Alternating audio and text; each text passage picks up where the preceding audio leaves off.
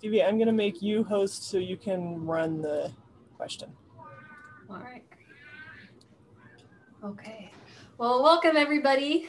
I was going to say good morning, but I guess it's noon now. So good afternoon or right at noon. So I am Stevi Colby. I'm in physical sciences. I teach physics and astronomy. And my co-host, you can go ahead and introduce yourself. I'm Tasha, Frankie. I teach computer science. So we're glad to see all of you here today. So we're going to be talking about how to use Zoom to its full potential. And if you want to go to the agenda slide, yep. We have a list of topics here and things that we would like to do. So we'll start with the annotate one. We were going to do that while people were arriving, but we had a little technical difficulties with the poll. So we'll go to the annotate one. So the annotate's pretty fun and actually can be quite useful in the classroom. Well, in the Zoom classroom. So at the top of your screen, you should see you are viewing Stephanie Colby's screen, and then there's view options. And if you click on that, then you'll find annotate, and you get a nice little menu of things that you can do. So you could do things like draw, and you can start coloring in. So let's just do a group coloring project here. Just play around with it, have some fun. Yeah, so our whole point of bringing this up is first to just kind of get us warmed up here. So again, you can follow the directions on the side. But this is, of course, a fun thing that your students can start doing. But we can also discuss some interesting ways that annotate can really help with interaction during your Zoom sessions. But I think it's good to just get a handle on how it works. I can see that you're all getting the colors and drawing there. There's also next to that, you should see something that says stamps. And those are like little hearts or little stars or something. You can try those too, because those work pretty well when you want students. There, Hannah's got some hearts going in the corner there. Awesome. See if you can, yeah, there's a check mark. Check marks are really, there's a stamp for a check mark. These are really great when you want to put up a question on the screen and sort of ask people, hey, what do you think the answer is? And you can say, put a check mark or a heart or whatever the case may be in your desired answer, or what you think the answer might be. Right, and that's how I've used it in the past, as well as, whether you have something kind of like today where say, what do you want to talk about, or how are you feeling this morning, things like that. It's a way to get some of your students to interact that maybe don't have their camera on, don't have their audio on. It's a way for them to actually engage in the Zoom room in their kind of quiet way. So I think it does help bring out some of those shy students that maybe aren't going to come on the camera or on the microphone to interact a little bit. And so you do have the option. can't remember if from the participant view, but at least from my view, I can see who's putting what on there. So, I can see, it's like just a random little blip. It'll say like, Michelle put this or Hannah put that. And so you can see that students are interacting if you're curious who's putting what there, but it only lasts for like a little, I don't know, like 3 seconds or so, and then goes away. So it's not something that you could use to initially record what they're doing, but it's something that you could look at to just say a brief, like, oh, okay, people are here, they're interactive, they're getting going, things like that. And of course, as the instructor, you always have the power to disable this tool, this annotate tool from students. It's not something that's always available, because I have run into the problems before of students go a little crazy sometimes. So you can always disable this tool and not allow them to use it as well. And you can clear student annotations as well. I was responding in the chat, some people were having trouble finding the option. You may have just opened the Google or through Google Chrome or something. If you use the web version of Zoom, there are a lot fewer features than if you have the full application installed. But I have seen annotate on Android and on iPad, so I think most platforms have it. You just may need to install the full application. Yes, that's a great thing to bring up, because at least I remember Google Chrome was not allowing annotate for a while for some students. Thanks for bringing that up. Okay, so I'll go ahead and so I can clear it as the host. So I'll clear everyone's, so you can easily do that. Also, if you are doing this as the instructor, you could clear your own, just your own, and things like that. And of course, don't catch everybody's. People draw the last minute. And you can also save a screenshot so that you can post it for students later. Okay. So really how we want to run this talk, I guess today, is more of a discussion. I really want to know, we don't know where you're at. Maybe you used Zoom all last semester. Maybe you really didn't use Zoom and you want to get more into using Zoom this upcoming semester. So really, this is where we'd like Kelly to, oh, sorry, I guess I do it now. Pull up the poll. I'm going to launch this poll. So a poll is essentially a survey that you can give to the audience in the Zoom room. And this essentially, what we want to know for this poll is, what do you want to talk about? What do you want to focus on? So we thought we'd run this session more as a discussion of, do we want to talk about certain topics in depth? Do we want to kind of get an overview of the main features of Zoom? So select as many of these as you would like. So on your screen, or maybe if you didn't pop up above, you might check down at the bottom, you should see a poll that's available. And so once you've answered, you can't undo your answer from what I've learned from students. So choose wisely when you select your choice. We have a lot of options here. These are just the options that Tasha and I have kind of come prepared to talk about, but we are open to other topics as well. So there's a topic on here that, if there's a topic that you'd like to discuss that you don't see on this list, please put that in the chat window and we'll make note of that and we can easily start a discussion on those topics as well. So I'll give you all a minute, look at these different options, see which ones you would like to select. You can select multiple topics or all of them, and we'll just give you a minute or so here to figure out what we want to discuss. I see Dora has her hand up. Oh, I have a logistic question that's probably much easier than it seems, but I have a really hard time with my stylist and starting to annotate. And then if I touch something or change something, like the color or text, it disappears. I can't get back to just the pen. So I have to like close it out and restart it. Does that make sense? Is there a way to not make that happen where I just can always use my pen? So I found that the annotate is not the easiest thing to use. And I actually have a pen that I use on my my slides, but I actually prefer to use the annotation in PowerPoint and draw my PowerPoint slides. And so when I use annotate, it's to get some student feedback and I'm not looking for a lot of precision. Okay.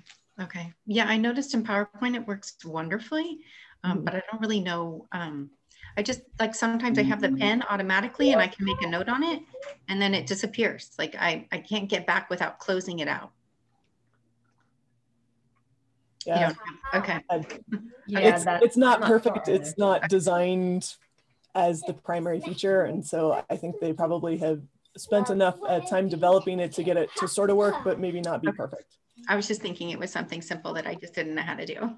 No, I don't. Yeah, I think it's just what Tasha said. I think it's just not finessed that much. It's just, I think, for more a quick glance type thing. Thanks very much. Yeah, so to get to some of the questions in here, Hannah's asking, do you have to create the polls ahead of time? You don't have to create them ahead of time, but I find it a lot easier to create them ahead of time, depending on what you're using them for. So we can kind of go into depth about how you create them and what we use them for. Yeah, and you can absolutely make them in the moment.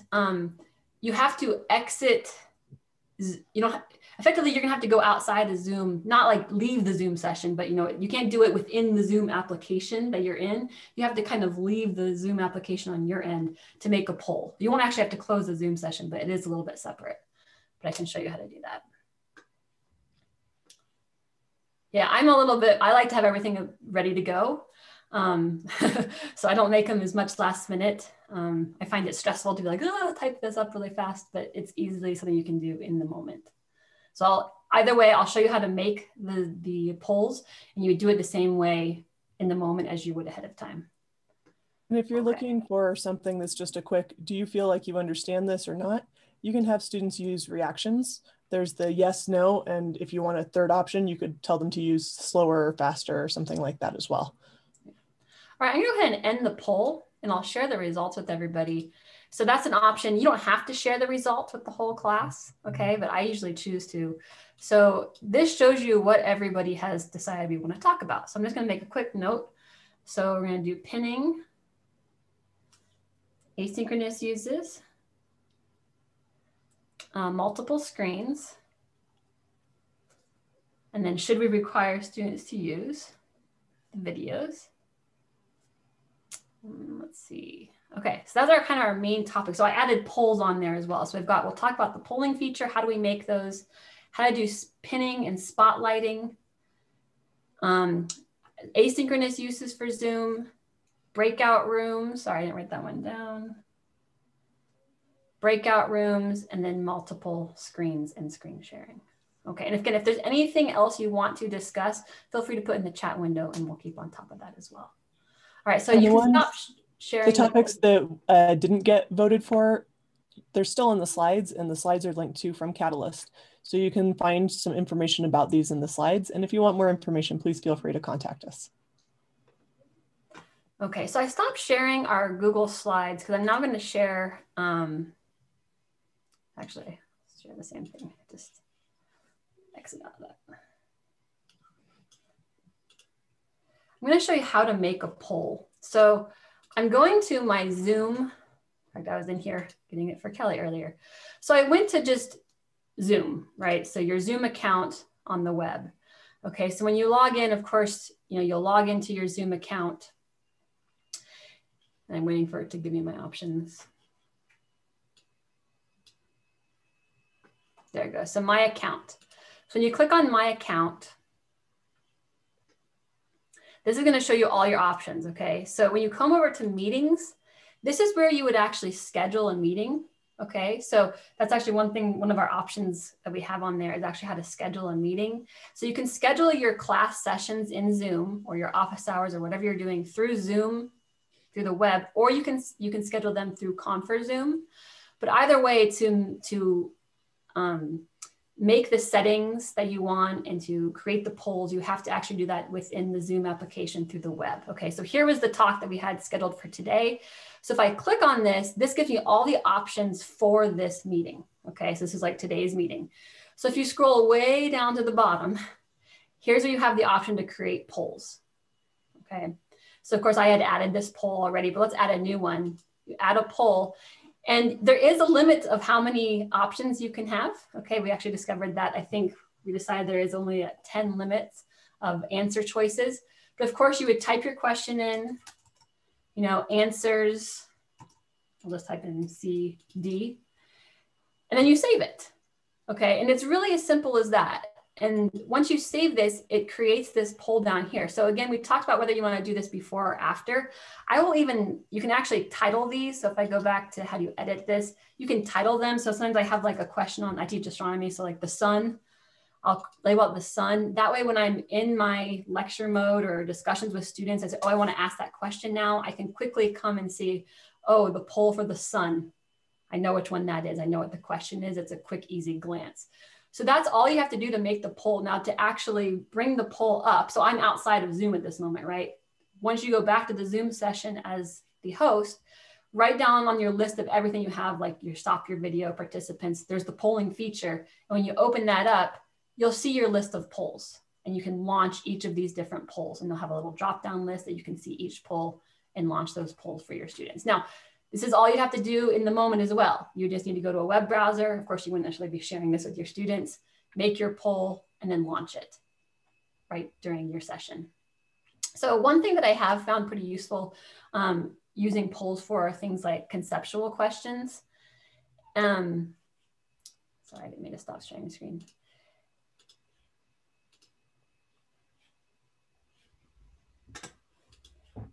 There we go.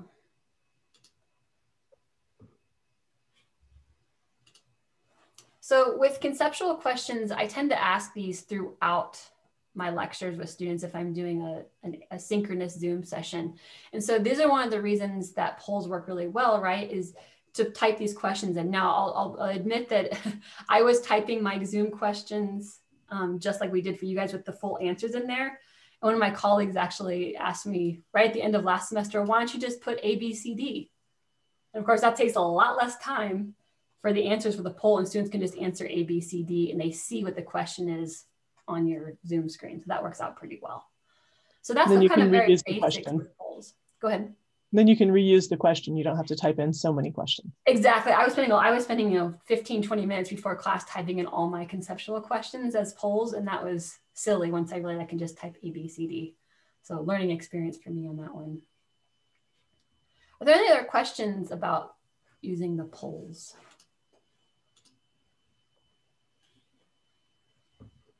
Okay. Stevie, do you want to make me co-host? Then I can help just lower hands and things.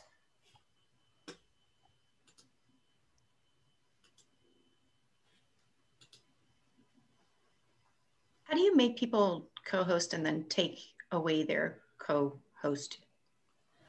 It's right in the participants view. So when you see the list of participants, when you hover over their name, it essentially allows options. It says more. When you click on more, that has the options to make host, make co-host, remove co-host. Oh, okay. That more is where you remove it? Yep. Okay, thanks. Because I had to like urgently make a student a co-host because I was having Wi-Fi issues. And then later we couldn't figure out exactly how to change it back. So I could share my screen. Okay. Yeah, I'm looking right now. It technically says withdraw co-host permission. Withdraw. Okay. So more. Thank you. Thank you. You can also mute participants. So if there's a student who suddenly has a lot of noise in the background, rather than asking them to mute themselves, you can just go into participants and click mute on them. Or if you see them highlighted, you can mute them from the pictures as well. Okay. So I'm looking for our pinning and spotlighting faces. That was our next request on what we wanted to talk about. So pinning and spotlighting.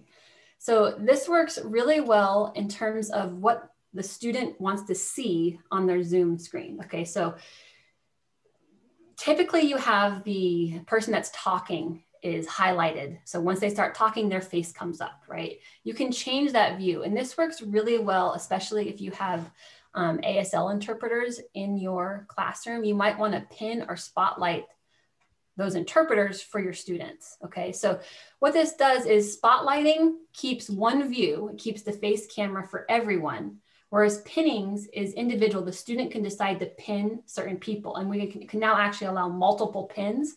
What that means is, for example, is if you had two, let's say ASL interpreters, and you wanted to see both of them, because they take turns sometimes, especially if you have a long class, the student can pin both of those people and you as the instructor, so they get to see all three of those views, okay? And that works no matter who's talking and how it switches. I just pinned Stevie, so you should all be able to see Stevie. Yeah. And so this actually works. Students can pin on their own, but to show them effectively, when you hover over the little face icons in Zoom, those little three dots, okay, click on that, and that's where you have the option to pin, okay? And so you can let students do this on their own. Yeah, I'm sorry, I just used the wrong word. I had spotlighted Stevie. So as host, you can spotlight, and that designates who other participants see. But as a participant, you can pin, which just affects your own view. But they're very similar. They're like flip sides of the same coin.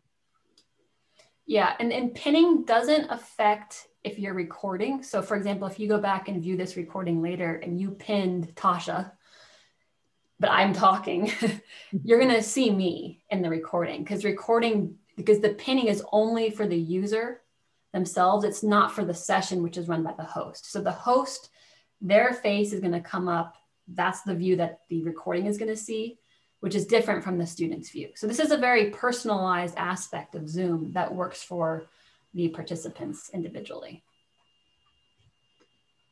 Was there any specific questions beyond just how to do that about pinning or spotlighting? So there's a question, where is the spotlight option? You only have that option if you are the host or the co-host. So you won't see it as a participant right now. So how you're doing it is the same way that you do pin, the three little dots. It's just right under where the pin option is on this view. It says spotlight for everyone. So effectively I can change, and I can make Tasha the spotlight, and now she's spotlighted for everybody. I see you as spotlight, Stevie. Oh, because I have myself spotlighted. Yeah. I removed myself as spotlight. Now I'll spotlight Tasha. So you may have noticed that the video view changed as well, regardless of what your preferences were. And where you go to get the pinning is you hover over the pictures of people and you choose those 3 dots, and then in the drop-down menu, you'll see pin. And the host has to allow multi-pin if you want to be able to pin more than one person, which you'll want to do if you have ASL interpreters in your class. Yeah. More questions? Okay, so our next option of topics here, go to our slides. We had breakout rooms, so I'll go ahead and find that one. Oh.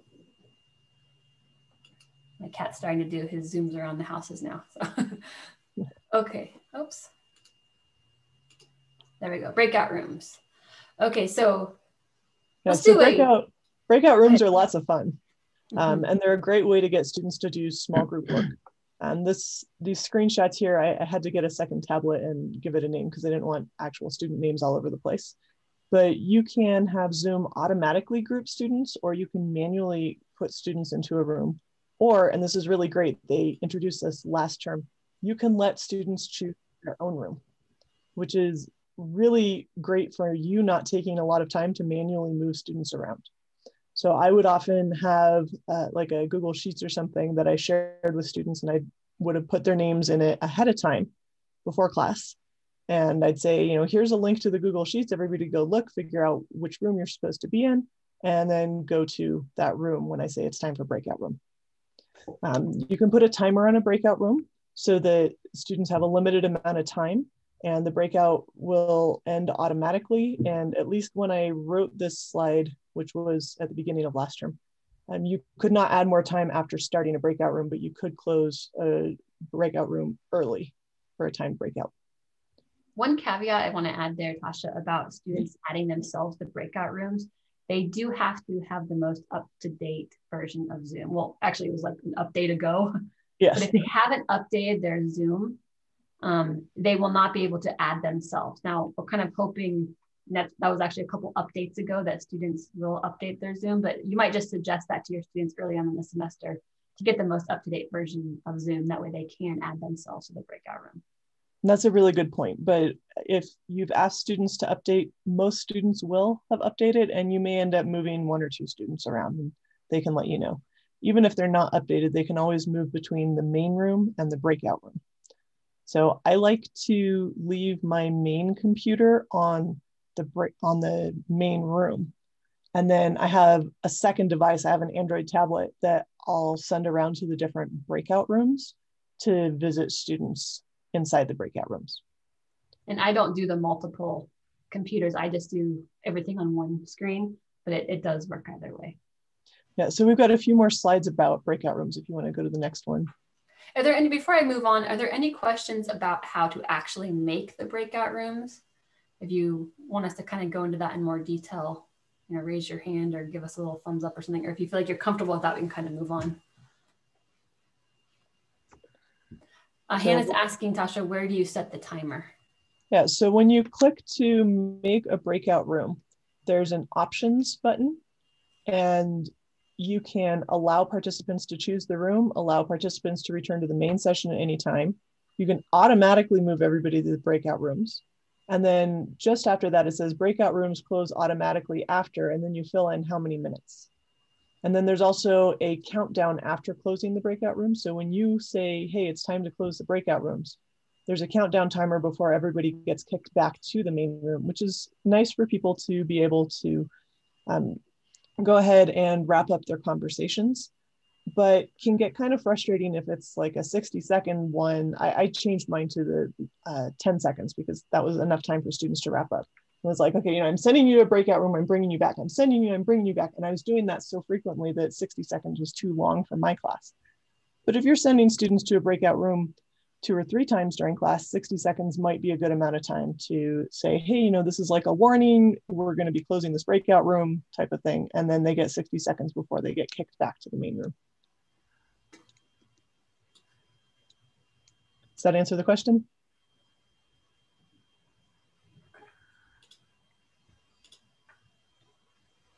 Let's see. Allison says, if we have time, can we see how to display the stopwatch during a break? What do you mean by that? Hey, sorry. I'm trying to silence my phone. So there was like a stopwatch counting down because I'll take a 10 or 15-minute break with my class because we meet for so long, and then we'll take like a coffee break or whatnot. And I loved being able to count down. Okay, yeah, during the keynote yesterday, the speaker used the countdown timer, and she embedded a YouTube video in her slide and just had that shared on the screen. I don't use a slide. Okay, but thanks. I'll figure something out. Like, I'll Google it too. And thank you. Yeah, I've seen my kids' teachers do that as well. Okay, so before you send students to a breakout room, it's really important to prepare them, because once they're in the breakout room, the message, all breakout rooms, just doesn't have a lot of power. And you don't want to send somebody off to a room and then have them go, I don't know what to do, right? If you give instructions to your class and you say, do some work in groups, and you're in the classroom, you can see the confused faces. But if you give instructions to your students and you send them to breakout rooms, you don't see them anymore unless you happen to go into that breakout room. And the last thing you want is for students to waste 5 minutes waiting for you to happen to get to their breakout room to figure out what's going on. So make sure they know what they're supposed to do. Give them clear instructions. Have them ask questions when you're still in the main room. You might even want to pull them to make sure that they're ready. You may want to give them instructions on a Google Doc or some other shared document, because they won't see your screen anymore. Once they're in a breakout room, your screen share is gone. So provide those instructions elsewhere. Give them a link from Canvas, stick a link in the chat if you need, also to direct them to Google Slide, Google Doc, Padlet, whatever is appropriate. But be consistent so that your students know where to find that information. And you may also want to consider assigning group roles. Even if you don't do that in the classroom, it's really important in a breakout room that students understand, what is my role? What am I supposed to be doing? Because otherwise they'll sit there for 2 minutes until somebody finally takes charge, right? And so you want to make sure that everybody has, every group has a leader and some other suggestions that may or may not work for your class, a reporter who reports back on the discussion, a researcher who looks things up in the textbook or online or wherever, a timekeeper who's making sure that you're keeping track with what you're supposed to be doing, that type of thing. And so when I told you earlier, I would have an Excel document that told students which room they were in. It also told them which role they had for that day. And we talked about the roles at the beginning of the course, and I talked about them throughout the course as well. And I think one important role that I've used, especially when I teach labs, is having one student that's designated as the person to share their screen. So like Tasha had mentioned, if you're working on a Google Doc, or for me, I use a lab program, that one student, their role, as she's talking about, is to be the screen share person. That's their role. And that's actually, I found that really important, because like she said, students will sit there and kind of stumble over who's going to go. If you have one person that their job is to show their screen and show the activity, it gets things moving a lot faster. That's a very important point. Do make sure though that that student is on a laptop or a desktop computer rather than a cell phone, because the screen sharing is a lot easier that way. Yeah, and in general, I mean, depending on your choices, I find a lot of these features on Zoom get harder when you're on a tablet or a phone or things like that. So do be considerate as you're thinking about using these different features, what you might be asking your students to have in terms of equipment, or making sure they understand that when they try to do a Google slide and be in a breakout room, that their phone might not be able to handle that, and for them to engage appropriately. So do keep that in mind, that you let your students know what they're going to need to be successful in these activities you're providing. Yeah, actually, the last time I tried to create a breakout room from my Android tablet, I discovered I couldn't. You had to be on a Windows or a Mac, not an iPad, but Windows or actually Mac, to be able to create a breakout room. Any questions about this? So in terms of monitoring your breakout room, that ask for help button, I find to be essential. So you do have to direct students to this button, but when you're in a breakout room, it's just one of the options on your Zoom menu as a participant. And what this does is it allows the breakout room participants to essentially call on you, no matter where you are, whether you're in a different breakout room or whether you're in the main room. It allows students to say, hey, we need help. And it stays on your screen until you either say dismiss or you go into that room. So I really recommend that you tell students, to use that ask for help button, because I find that more beneficial than the broadcast message, because Tasha had mentioned that message feature, it does it. I think it's obvious. It pops up on the screen and like shows, hey, you have a message, but just like Tasha said, students don't seem to notice it. So if you're saying, hey, don't forget to answer question 5 or something, most students don't see that. But that ask for help, I tell them, don't even hesitate. And you can pop in and out of breakout rooms and answer those questions. And that works out very well. Yeah, I actually found that the broadcast a message to all was so not working for my students that we started using Pronto for communication when we're in breakout rooms. And one of the students' roles was to monitor Pronto.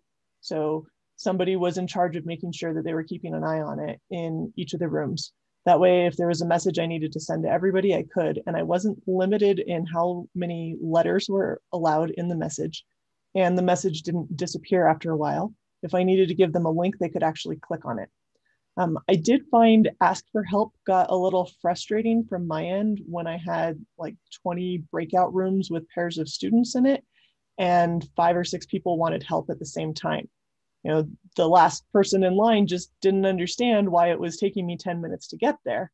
And so what I did is I had a Google Sheets that was the raise your hand sheet, and students would put their name, their breakout room, and a summary of their question. That way other students could go ask for help as well. So the ask for help button shows up when you are in the breakout room. So we're not actually in a breakout room right now, so you won't see ask for help. One thing that a colleague of mine who's in here, Jen, have found out with breakout rooms, and I'm telling you as just an FYI, that several times when we've had breakout rooms and you're going between breakout rooms and you're trying to go back to a main room, I have had countless times where effectively I get kicked out of Zoom. And as the instructor, it's scary because all of a sudden you realize you're not in the Zoom session, right? So you log back into Zoom, and what you'll find, and I've heard both of us had found this, is that you're no longer the host either. And that can be a little frustrating because all your students are in breakout rooms and you have no way to reach them because you're in the main room by yourself. Now, the great news is if you just wait, Zoom does figure it out. It actually will finally figure out your ID or whatever it's looking for and that you are the actual host, but it can take up to 3 or 4 minutes sometimes. So just, you know, take a deep breath, be calm, your students will be fine. But I had that heart attack way too many times until I realized if I just wait, it actually will figure out you're the host and you'll get all your host privileges back. So just an FYI, if that happens to you as you start to use more breakout rooms, it's okay. You will get that host privilege back again. That's good information. I have not had that unfortunate experience. So I guess I've been lucky. But maybe also I haven't had that experience because I've joined Zoom from a second device that I've also been logged in on. So the few times that I did get kicked out of the session, my second device just became host. So right. that may have made the difference for me. But I do find that having that second device is nice for multiple reasons, right? Students can come back to the main room if they have questions. If a student gets to class late or they get kicked off and they need to join back in, you can talk to them and get them where they need to go without having to say, oh, wait, sorry, group that I'm talking to, let me go back to the main room and help somebody, right? And there have been a few times when I just haven't been able to start talking to the people in the main room because I'm talking on the secondary device and I see somebody log in and they're just sitting there and then they just leave because they don't know what's going on because it looks like nobody's there. Mm-hmm. So it's nice to have something in the main room to be able to get students moving along. And then, sorry, go ahead. I would say to link off of that, why don't I move us into multiple screen slides so you can continue that kind of multiple device, multiple screen. Okay, yeah, so. Yeah, Dora, go ahead before you jump into so that. So just the logistics of that. So because sometimes students come late, like, or they're disconnected, and once you put them in breakout rooms and you're visiting the breakout rooms, you don't always know that they're waiting. So it's right. If your second device is, you just stay in the breakout room on your second device and you can visit the rooms. Is that how you make sure that you take care of that?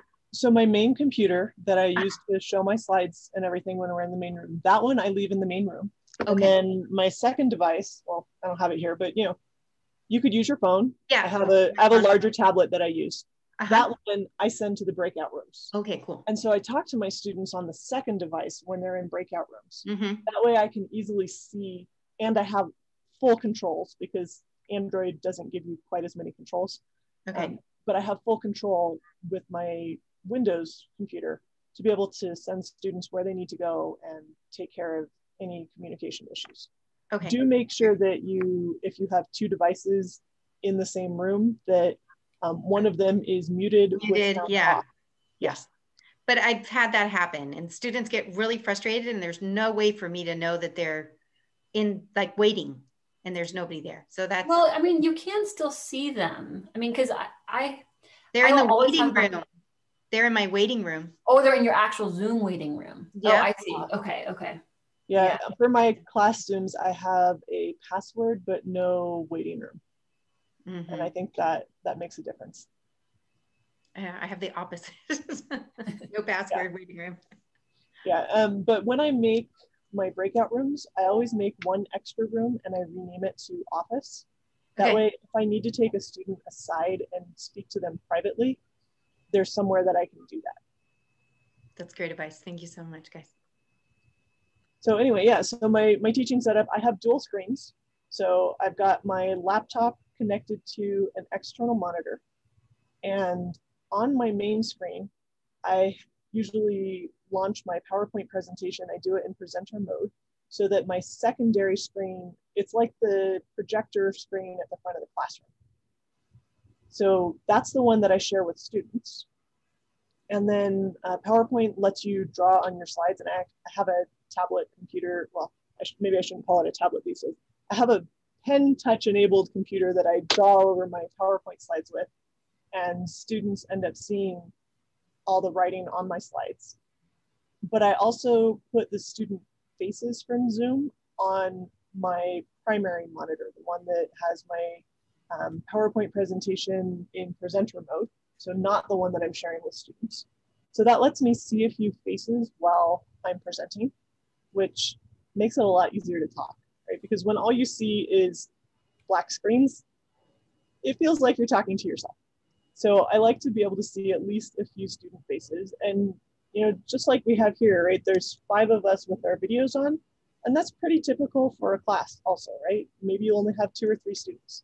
But if that's all you have, you still are seeing somebody looking at you. And it feels a little more humanized. And that way also, if somebody types in the chat window, I can open it up and see it on the screen that is not where students are busy looking at my presentation.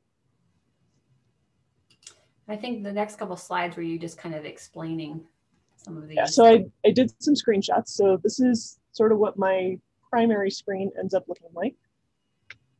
And there's my daughter's self-portrait. But you can see I have space for the chat window. I have space for the pictures, and I have my presenter notes.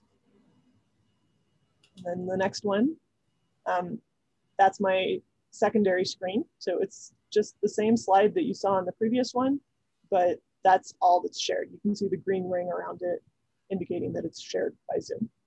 And then my third screen is my tablet. And that's the one that I send to breakout rooms to talk to students. Okay. So please ask us any questions about the multiple screens as I get up our next slide here. Do you just log in with your secondary device the same as you would log in on your primary? Is that how you get both up? Yes, that's what I do. I've more frequently been starting to get a message saying, you've been signed out on this device because you are signed into another one, but I've never been kicked out of the meeting, even though I'm logged in as the same one. If it ever becomes a problem, then what I'll just do is use my free Zoom account that has a different email to log in. Okay, thank you. And actually, yeah, I was told that like if you have 2 monitors, I've never worked with 2 monitors, but I'd like to get that set up possibly, that you can then put the students on 1 monitor. Is that something? Yeah, so Zoom actually does have a dual monitor option. I have not clicked that because I prefer to just drag my windows around where I want them. rather than ending up with certain windows stuck on certain screens. Second login, Tasha, so are you a co-host then? Like on your phone or whatever device you're using in your main computer? Are you co-host so that you can move things around and be in control? Yeah, I think that the second one ends up being co-host, but I can't remember right now. Okay. And I just played with it and it worked. Okay. I think the second time I log in becomes co-host. Like I do that, and the first one, whichever device I initiated the meeting, and the other one becomes co-host. Well, didn't you have like a separate, you logged in as a separate person, didn't you, Tasha, when we were practicing? Yeah, so usually I just keep the same, my SDCCD login. Usually that's just the one that I use. If I ever run into trouble, I'll use my personal one. Michelle, give your hand up. Oh, it's for some reason I can't see that it says my hand is up. This is going to sound really like basic, but how do I do a second monitor on my laptop? Like, is it, yeah. So your laptop likely has some type of output. It might be HDMI, it might be VGA, but the same way that you would hook up your laptop to be able to present in the classroom, you'd use that same connector and you just connect it to a monitor instead of to the presentation screen. Which could also be a TV. Like it doesn't have to be a computer monitor. It actually could be a television now. Because if you're using something like a but VGA, how do you get something different on the screen, the monitor? So if you're on Windows, if you type the Windows key and then P, it will give you the different options. So you can duplicate or you can extend. Okay. Or you can use just that's what you meant before when you said extend. Oh, I see. Look at that. Okay. So you do extend. So much more real estate. Yes, I do extend. Okay. almost any time that I have a second monitor, I'm using extend. Okay, so we've just got about 5 minutes left. We had two more topics that you all had picked was asynchronous use of Zoom and then discussing whether or not to have students show their video. So in terms of asynchronous uses, Tasha and I kind of brought up two main points. One is using Zoom in your asynchronous classes for office hours. And the other is to provide essentially a workplace for students to have their own Zoom room. So in terms of office hours, the idea is effectively you let your students know you're going to be on Zoom at a certain amount of time, or you have them schedule times with you, and you use Zoom as your office, right? So students can come and go. And that's a really easy way to encourage students to interact with you virtually face-to-face if you are teaching an asynchronous course.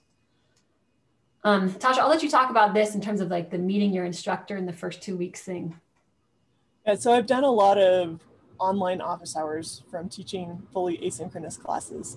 And what I found is very few students wanted to hop on Zoom, and things may be a little different now since most students are familiar with Zoom.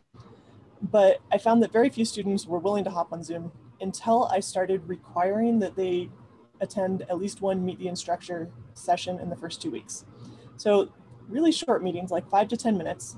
I'd check in with them. Now I teach computer science, so one of the things I wanted to make sure is that they got all of the programs installed that they needed, that they were set up and that they were ready to go. But other things you might want to talk to them about. Do they know how to use Canvas? Do they know where to find things in your Canvas course? Because all of our Canvas courses look a little bit different. Do they have the textbook? Is there anything that they want to share with you? Like, hey, I'm heading out of town for a friend's wedding in the last 2 weeks. Oh, well, let's talk about how we're going to make that work, right? And now they've had a chance to meet you, right? You're now human. You're not just this robot teaching the course. And they're a lot more likely to come back to office hours and actually ask you questions. And if you have a few Meet the Instructor sessions that multiple students come to, then they also have a chance to meet their classmates, which I think is really important in an asynchronous course. And I will add that from my experience, I was offering office hours for an hour or 40 minutes or so. And students will come at the last minute. as well. So don't think that, oh, I said from 11 to 12 p.m., but oh, no one showed up in the first half hour, so I'll just go. I've learned you can't do that, because students, just like in our regular office hours, they will come at 11:55 to your office hour. So do keep that in mind, that they view that whole time as you being there on Zoom. So accommodate. I found that an hour is a little too long for me to sit there kind of waiting. It just gets me anxious. So I made my office hours a bit shorter, like 30-minute segments, that I knew I could be there and be active, and students could come in within that 30-minute segment. And I do think Tasha brought up the fact that in our asynchronous classes, I've had zero luck of getting students to attend office hours. So I'm actually going to try her method of these short meetings. Different from my synchronous classes, students seem to be more comfortable already, probably because they've seen me in Zoom, feel more comfortable coming back to Zoom. So I think this idea of the short meetings to get your asynchronous students engaged will really help to get them used to coming to Zoom with you. And the other piece that we had was opening up a Zoom room for students to use as a way for them to collaborate, because Tasha had mentioned that, as they start to come to Zoom, especially in an asynchronous class, they can actually meet their classmates, maybe form study groups and things like that. So you can actually open up your Zoom room that allows students to access that without you being there. And that could be a really great tool for students to interact on their own without you having to always be present. And it's really similar to scheduling any other meeting. You just want to make sure that it's a recurring meeting, so you don't have to create a new one all the time. I recommend generate automatically for the meeting ID, because you don't want to give them your personal meeting ID. You want to use a separate one. It's optional to put a passcode in, but I like to put one in. And then in the advanced options, you might have to click to expand it. Click on allow participants to join anytime. And then they can join without you being there. Do make sure that the waiting room is off though. And I see we have a question. Do we have access to these slides? Yes, I linked to them from Catalyst. So right around the link that you click to get to this presentation, you should be able to get to these slides. And also, since we prepared a bunch of topics, so if there's some topics that you want to know more about that we didn't discuss today, our full set of slides are on that link on Canvas, and you do have access to all of them. And so we just have like a minute left here. So the last question was whether or not we should require students to show their videos on Zoom. So I'm going to take the screen share down, because effectively we thought we'd bring this forward as like a discussion about different opinions about whether you should require students to show their video on Zoom. Hey, let's just get a quick show from everybody with the reactions, if you think yes or no. So yes, you should require students to show their videos, or no, you shouldn't. So go ahead, put your opinion up there.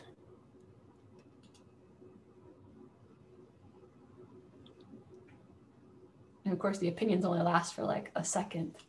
Yeah.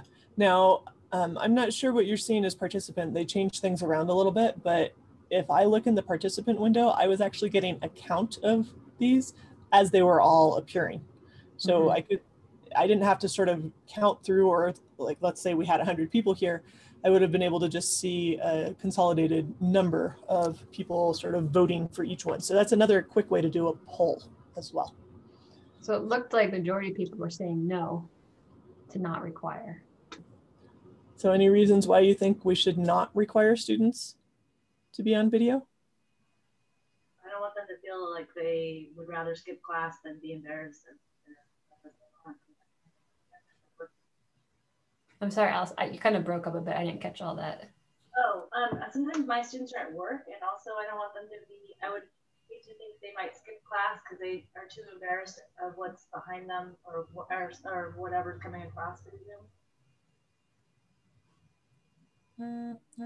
Right, and so to counter that, Maureen's adding, it's hard to know if they are attending during the entire session, right, if their camera is not on. Some ways to maybe counter that, of course, are some of the active activities, things like the breakout rooms, using the annotate tool, those concept questions to get those students engaged. Yeah, Hannah suggests an exit ticket also. That's a good one.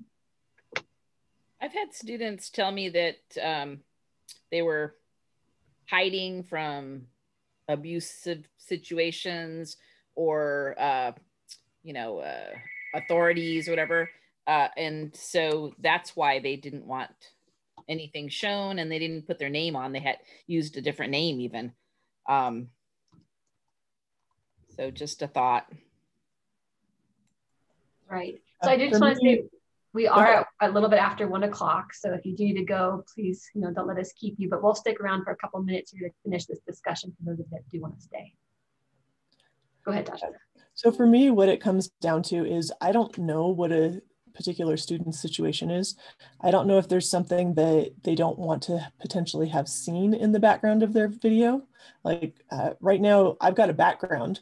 Like my computer is powerful enough to put a background on, but not everybody's is. And if I were to take my background off, you would see my laundry rack with a bunch of snow clothes drying on them. I'm in Big Bear and I was shoveling snow right before we were here, right? But you guys don't want to see that, and I don't want to show that to you.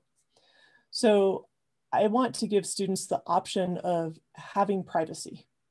And so I ask students, if they don't want to share a video, to please make a personal Zoom account so that they can put at least their picture in, right? So that they look like that instead.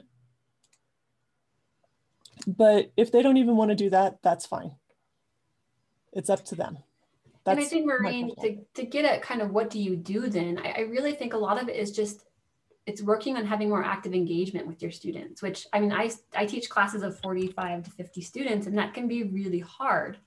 But having those activities using things like Google Slides or Google Docs, or putting them into breakout rooms, I have noticed that students are more apt to show their video or get on the microphone when they're in small breakout rooms with other students than they are in a class of 45 altogether. So I think there's kind of some workarounds to that, and as opposed to a mandated required to show the video in the whole session. Any other thoughts? I mean, because I don't necessarily think there's a right or wrong per se. I think the district encourages us to not require it such effectively for some of the issues that we've brought up. But I think at some level it does become a personal decision for your classroom and the type of classroom that you're trying to facilitate, right? So Maureen asks, can we require students to write in the chat? I will say when I'm on my laptop, it's really easy to write in the chat.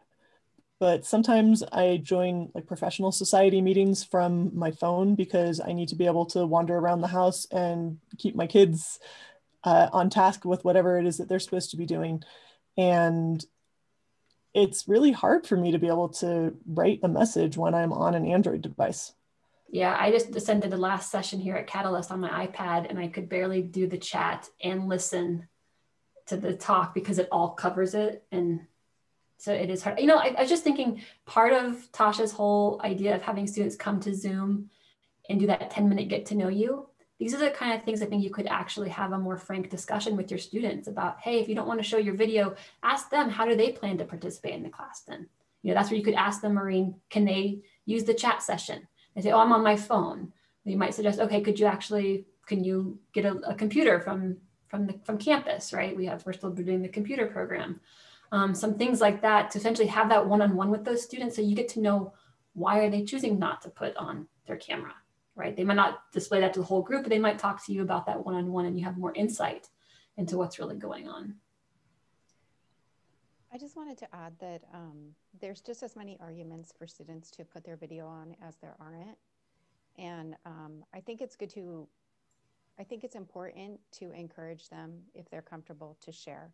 And the reasons are because our teaching improves and their learning and engagement improves. On the flip side of that, my children are in high school, and in high school, their teachers are barely requiring or encouraging them to. And I've gotten like emotional and learning responses from them. Like, it was sad. Like, I didn't want to be the only one turning on my camera to say goodbye to my teacher I've had for over a year. And because the teacher is not encouraging that type of engagement, even when they go in their breakout rooms, and this is a senior, so that means they're really close to our students' age, and some of our students are going to be in that place. And they're not going to know that it will improve their learning. So they don't connect as much socially, and that is an area that we are all missing. And I think that we can protect their privacy, and we can be respectful of their needs and always make exceptions. But if we don't encourage them, if we don't set that, as this is why we're doing this, because it's helpful for you, it's helpful for me, and it's going to be, it can, you know, we can all socially find a way to exchange something that we're missing, then I know from what I'm hearing from my children, they're not going to do it because that's become the norm. And secretly, they want to do it. Like, they're not turning their cameras on because nobody's telling them to turn their cameras on, because nobody's talking about the benefits of their camera, and because they don't want to be the only one doing it. And even when they go in breakout rooms, they're not doing it. And they know perfectly well that it would help them. Is it good that they have to turn their cameras off? Yes. Does it help with their privacy? Sometimes it does. You know, my daughter has been sick and she's run into the bathroom and left her camera off and still listened. And I know that I engage less when my camera's off. So I assume that my students are pretty much doing exactly the same thing I am. So I think that we can encourage it and understand it's good for our teaching and it's good for their learning. And it's also really good for our heart. And it's good to just kind of remind our students, like, you have a safe space. If you need to leave it off, you can leave it off, but this is why we want to leave it on. And there's some really good literature out there that supports both of those opinions. And I don't have the balance. I'm striving to strike the balance, but we hear a lot more about like why we should keep it off than why we should keep it on. And I think that there is a good reason to keep it on, and it's not punitive. It's also just to say, you know, because I want to connect with you and I want you to feel connected. And I want to see other faces during the day, not just the ones I live with. And the students do too. They're really, really, really happy that they've been able to see each other. Yes, I think that's a great point to bring up. I've been reading more literature as, you know, we've been taking more data about Zoom sessions, that there's a bit of a peer pressure thing. That's different than we would think, that when people don't put their videos on, the peer pressure is to not put your video on. And so the more students you can get engaged to show their faces, you will see more students feeling comfortable doing that, because it becomes the norm, like you're saying, Dora. That becomes what you do, right? So I think, you know, that communication with students is key. I think bringing up exactly what Dora's saying, why do you want them to? You know, so they know what the actual purpose is that has to help. Michelle, did you have something you wanted to add?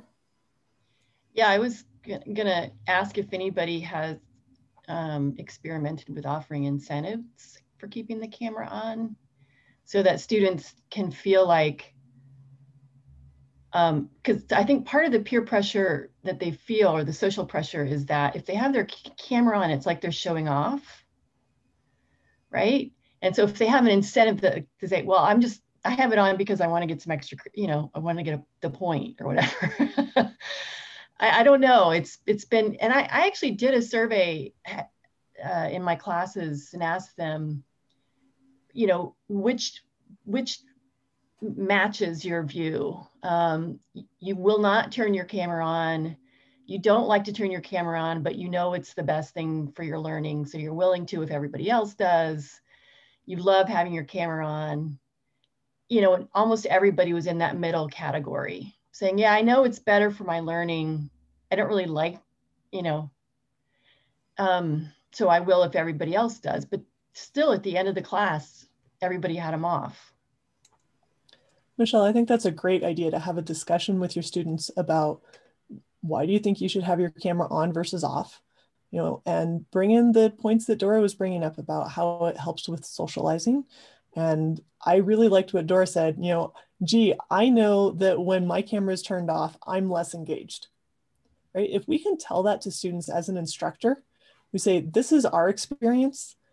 We know that your experience is likely to be similar. Let's think about it and let's make choices that are good choices for our learning. Yeah, the problem I ran into is like, it was every class, you know, it was like every class I was having the same lecture, and then it just started feeling kind of silly. And then by the end, nobody had their camera on. Was that your experience, Dora?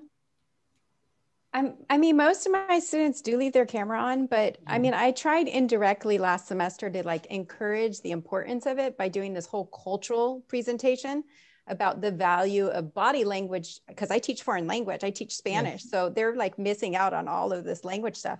And so I taught them this whole lesson and the value of how we use our body to express ideas. And I said, ooh, do you feel more encouraged to leave your camera on now? And I mean, it was still just really mixed.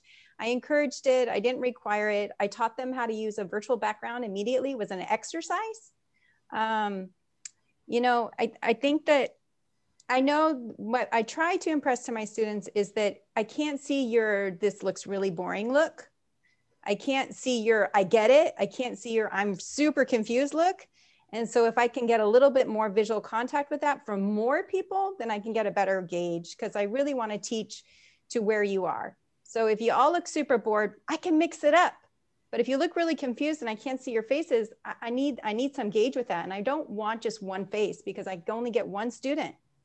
And if I get more faces looking like, what is she talking about? Then I can pull back. And that's at least the approach I'm trying in my slides. I did not use any Zoom slides or Zoom etiquette last semester. And I had to pull some male students to the side, politely tell them to put on a shirt, you know, like you're making your female colleagues uncomfortable. And I even had a student, like I told him privately and he's like, oh, sorry about that. Let me put on my shirt. And I was like, I was not trying to call you out in front of everybody.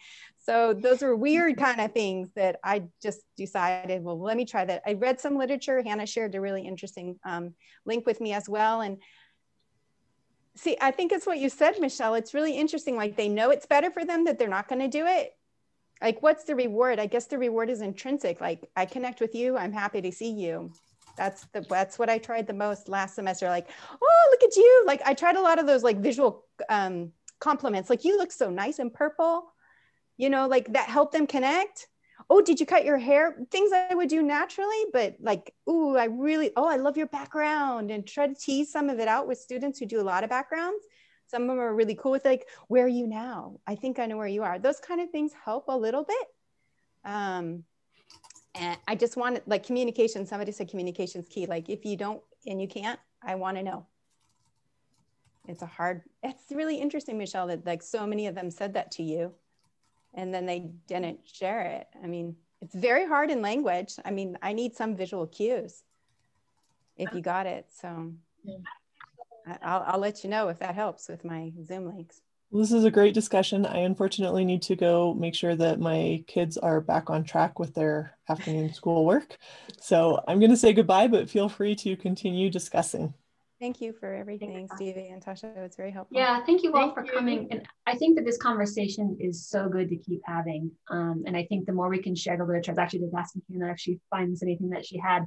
Hopefully we can share it either on the teaching tree, because I would like to hear more of these discussions. I think the more we're online, we're going to figure this out. We are in the learning stages still, even though we've been doing online learning like this for a long time, really getting the full masses of us in it and engage with it. We're still in the process of learning. I think that, you know, the more discussions we have with each other and with our students, the better we're going to serve each other, right? So if a student is in Dora's class and they come to my class, that experience that you provided is going to help when they come to my class, right? So we can really help each other in that sense as well, I think. That's true. Definitely.